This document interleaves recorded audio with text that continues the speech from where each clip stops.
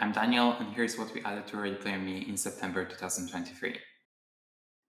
Asset Designer lets you create new avatar outfits without any 3D tools. Just pick an asset, download a PSD template, add in software like Photoshop, and upload it back to create your own custom avatar content. In early October, Asset Designer also gained Geometry Hour AI texturing. Go to Developer Studio to try it out now.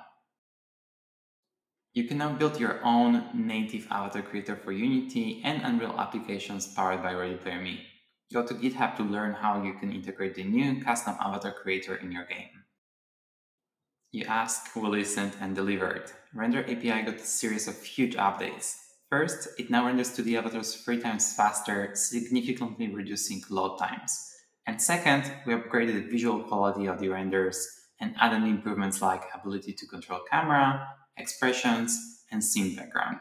You can learn more about the new features in our changelog. The React SDK is no more. Say hello to React Avatar Creator. Now integrating Ready Player Me into your React project is more intuitive and flexible.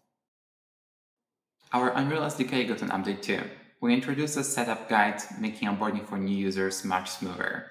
5.3 version of Unreal Engine is now supported as well.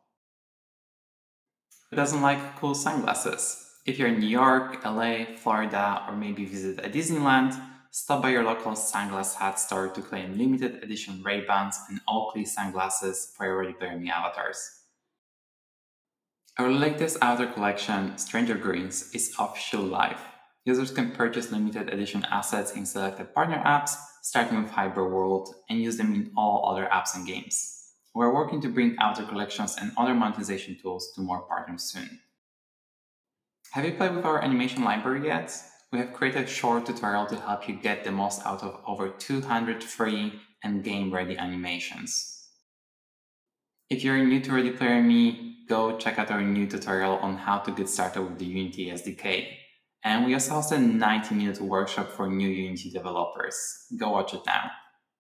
We're bringing AI to more places across Ready Player Me, including Copilot AI and new AI texturing in Asset Designer.